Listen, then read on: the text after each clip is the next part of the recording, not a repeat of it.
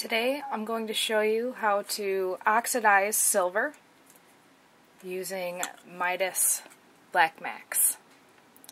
Now this is hydrochloric acid, so you don't want to get this on your skin or in your eyes. You might want to wear safety glasses for this. So we're going to use this solution to darken the metal to really bring out the wire wrapping. So this is my acid. I'm going to dip it in. Now I want you to pay attention and see how quickly it darkens. Yeah, that's cool.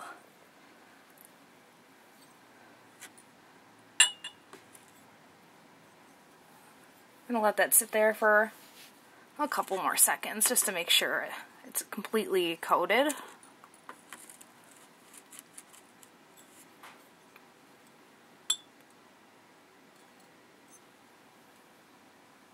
And now to neutralize the reaction using baking soda water, which is on the left right here. Science.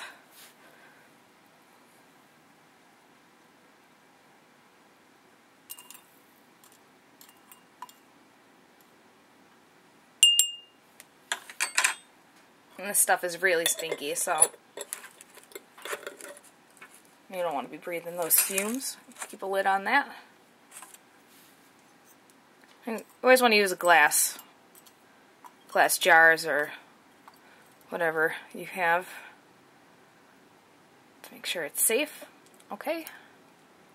Well, this is what it looks like after it's been oxidized. So here's a little before and after. Here's one that hasn't been oxidized yet.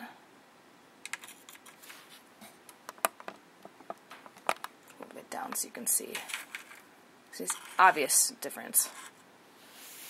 Now what you're going to want to do is clean this up by using steel wool and some soap. Some dish soap will do. And after that's all cleaned out, the black will remain in the crevices and it'll really bring out depth to the design. So you want to clean that up with steel wool or whatever, and then polish it up again with your cloth, and stick it in the tumbler, finish it up, and it should be gorgeous. Here's one that I have cleaned up already. Here's another one too. It's really fun. Yeah, these just need to get tumbled now.